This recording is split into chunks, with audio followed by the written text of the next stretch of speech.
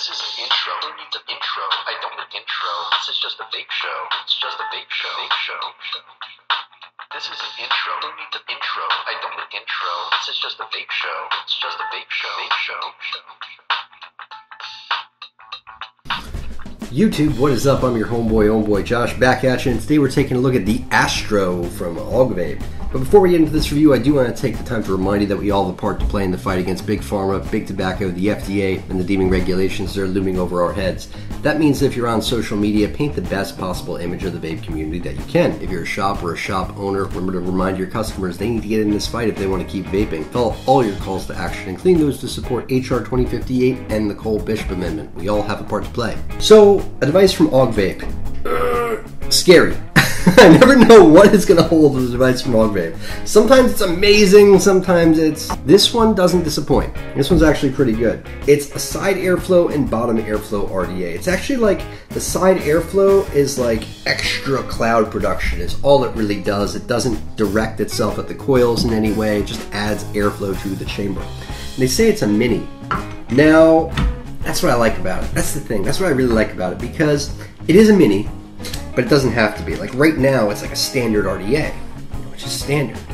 It's got a big old chuff cap on the top. It's an average size RDA. It's a pretty normal size RDA overall. It's not mini. It's kind of tall. It looks like a regular RDA, right? That's cool about it. Now, what's also cool, and this is actually pretty interesting, it also comes with this alternate top cap. So the top cap says min and max on it, right? Yeah. It's like just like volume on like a stereo or some shit. Even has like little dots next to it to show you how it progresses and from minimum to maximum. A top cap normally would just sit like right there, right? Just like that. And it only goes down to about there. But watch this. Yeah, that thing is pretty cool.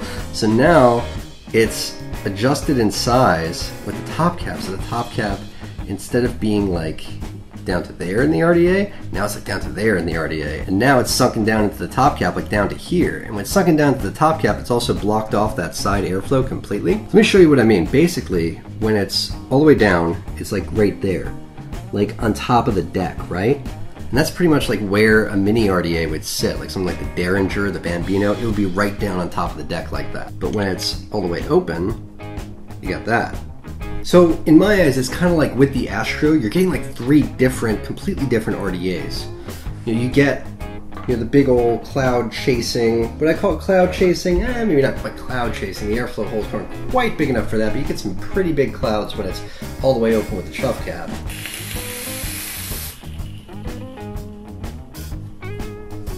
Pretty healthy clouds there. Would I bring it to a cloud comp? No, but it's good in cloud chasing.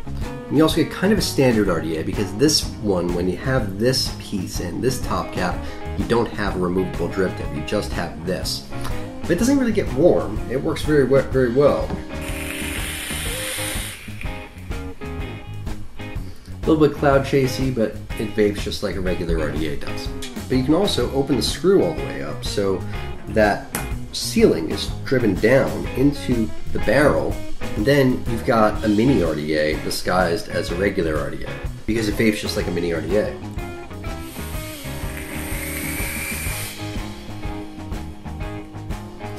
Denser clouds, more flavorful vape.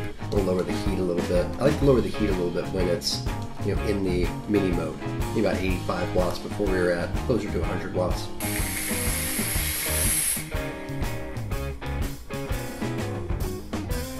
Yeah, that's good. I mean, when it's in that mini mode, it's like a denser, more flavorful, warmer vape. It vapes like a mini RDA, but if you ask me, it vapes better than a mini RDA because no spitback. No spitback because that chamber is lowered down like that. Rather than having the drip tip sitting right on top of the deck like you do with most mini RDAs, drip tip is up high. So you're not getting that heat burning your lips, you're just having the heat in your lungs, and you're not having any spitback because it's not right above the deck like it is in a mini RDA. Pretty smart. I like that. And the deck is pretty cool too, because it has kind of a TM squared kind of thing going on. It's two posts, and each post has a post hole side by side, except they did it a little bit differently. They staggered the posts on it so you don't have to bend your leads so that they'll fit properly, and they made them wide so it'll accommodate, you know, wider wire, and they just make them round post holes.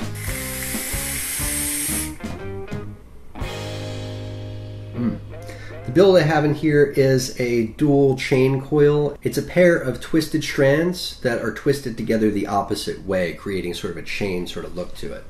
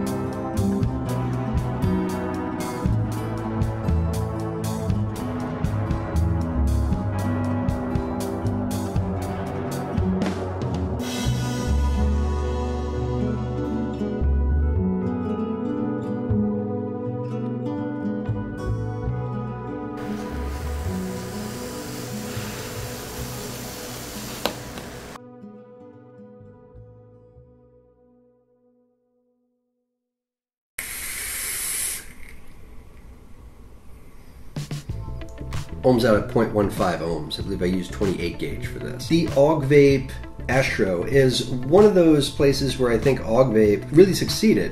I think that this is a really versatile device, fun device to play around with because you have all these different airflow options and airflow styles. And you can actually rotate, should be able to rotate the top cap. I feel like it's the resistances on the O-rings are very, very tough. So that's kind of a con because in order for me to adjust the height of the ceiling, I feel like I need to take it off and adjust it like this and then put it down. I feel like if the O-rings were a little bit looser, then I wouldn't have to do that because it's kind of a struggle for me to do that here. And I can't see what level that chimney is at except for through these air holes in the side. So right now, if I turn a little bit more, yeah, like I said, it's really hard to turn, you know, while it's on there. I wish that was a little bit easier. Yeah, so now like that air hole is about halfway open. You got about halfway open on the bottom. You can customize it that way, turning this top cap. And if the O-rings were just a little bit looser, I could turn it more efficiently while it was on there. I feel like right now I have to take it off and adjust it and then put it back in, which is messy. You know, there's juice all over it and all that, and I don't like that so much. But I like it for its versatility, that I can do that I can completely customize that, and I can open them at the top just a little bit, or close them off, or open them all the way, and adjust the height of that ceiling. That's really, really cool.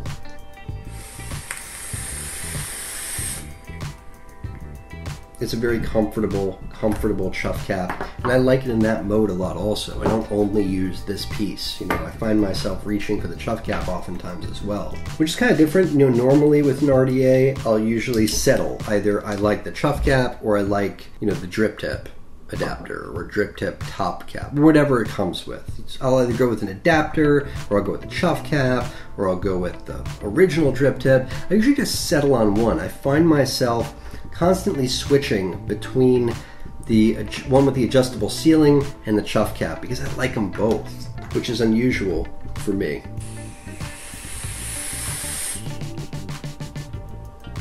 It's good flavor in every configuration. It's just like, I feel like I'm adjusting heat, adjusting how dense that flavor is and how much heat I'm getting with it, whether I'm going with the chuff top cap with the adjustable ceiling. The way I adjust that ceiling determines the heat I'm getting and the denseness of the flavor, but it's good flavor all the way around.